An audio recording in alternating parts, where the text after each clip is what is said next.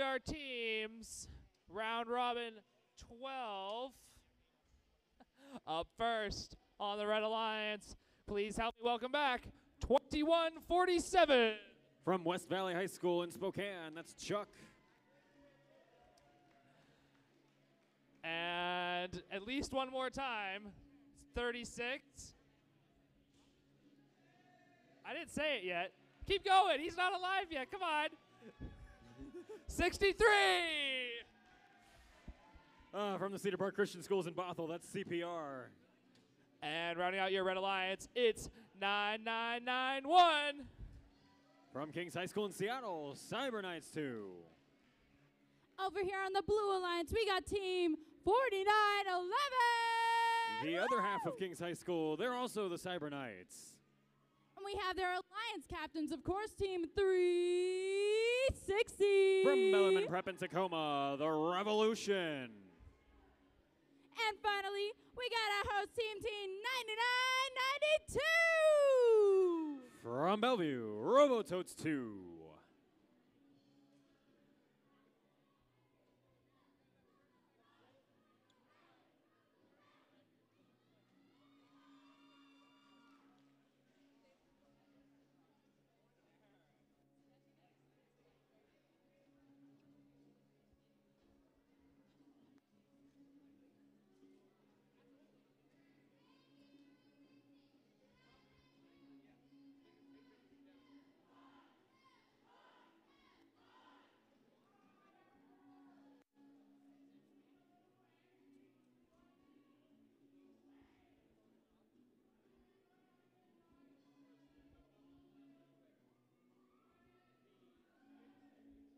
Guys, I think they're going to do a wave. Go!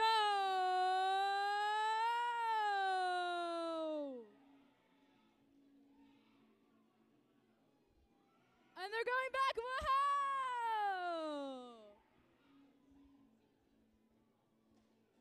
You should do it one more time. Do the wave again. Do it again. Do it again. Do it again. Whoa!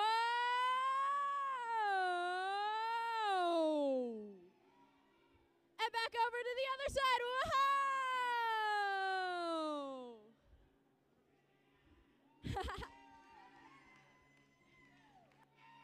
I think we got one more in us. If you don't stand up for this, I got people that'll walk you out of the building. So, hey, you guys gonna help me? We're gonna do one more time. Ready? 3, 2, 1, go!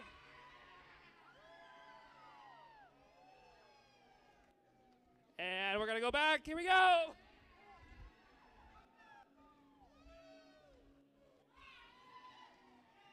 All right, good job, everybody.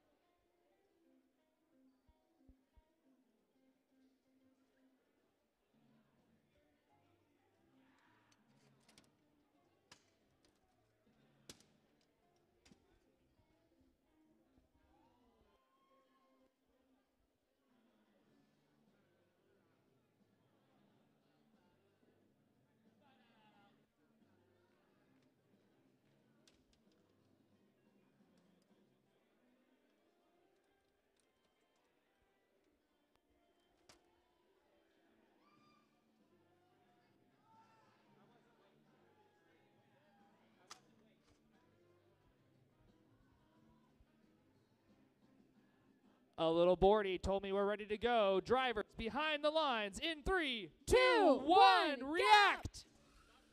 Round robin, match number 12. This will be the end of our 4th of 5 rounds here in the round robin. Various red cargo. Let's see, it looks 3, 4, not 4, just 3 pieces of cargo connecting there in that top goal. That'll bring the Alliance score up to 16 to the Blue Alliance's 14. One last-minute buzzer beater shot from each Alliance will end our autonomous period, and drivers now take the controls. Wombo combo there in the upper goal right as drivers get control, and all of that cargo that was near the robots when they took control is now pretty much flushed out and scattered back around the field. Under 2 minutes left to play. Blue leads by 4. Cyber Knights in blue. Scooping up 2 pieces of cargo. They zoom right on past CPR. Lining up, layup, 1, 2. They're good. 4 points to the Alliance score. It's countered immediately by the Red Alliance machine. I couldn't see because my head ref was in my way. Cyber Knights in red. Now back by the Blue Alliance hangar. They'll just mash forward and run straight into that 360 Revolution machine in blue. Now they're stuck on a piece of cargo. Hoping they can break free there. That is the second bot of the 49-11 squad this week. 2-4 pieces of cargo coming from the Revolution. Revolution was ranked second coming out of our qualification rounds. And they are proving they still got it here in the round robin. 1 minute left to play. Red Alliance now takes the lead. It's a little bit of back and forth here. Red leads by 8. 2 and 4. They're good. CPR resuscitating that cycle there for Red. While their Alliance partners get caught in all sorts of traffic. There's that defensive monster of Robototes 2 pushing Chuck all the way back to the east side of the Cascades as they get sent over to the Red Alliance hangar. They'll use that safety zone to fire off. And they're good, launching that cargo in for 2 points to the Alliance score. However, their Alliance partners, Cyber Knights, appear to be dead in right field, now reconnected as the endgame buzzer sounds. Cedar Park climbing up. They were on the mid rung for 6, now they're on the high rung for 10. Nobody on the Blue Alliance showing indications of imminent climb. Team Chuck up for 10. For the Red Alliance, now traversal by CPR, so that's 25 points in the hangar for Red. As the endgame starts to wind down, any Blue Alliance looking to climb, that answer is no. Referee is signaling they'll need a moment to review this one, so your scores will be coming soon.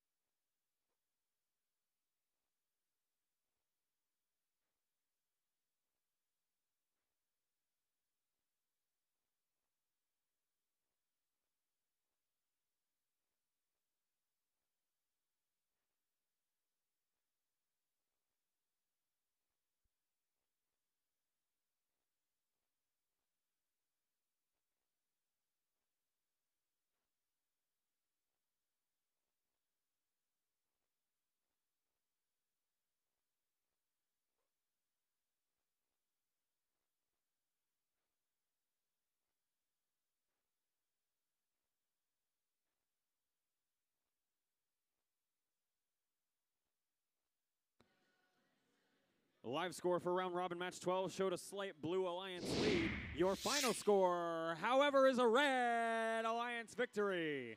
That one ends 98-72, favoring our Red Alliance. And with that, 4 out of 5 rounds complete here in our round robin. Lots going on. Brett, walk me through. What's this leaderboard starting to look like? Well, we've got, as you said, 4 of our 5 rounds done. Very little is guaranteed at this point, but Alliance 5 looks like they're going to be playing their last match for Pride. Good for them. Alliance 1 is in a win and in scenario. If they win their last match, they're going to be undefeated. They'll go to the finals.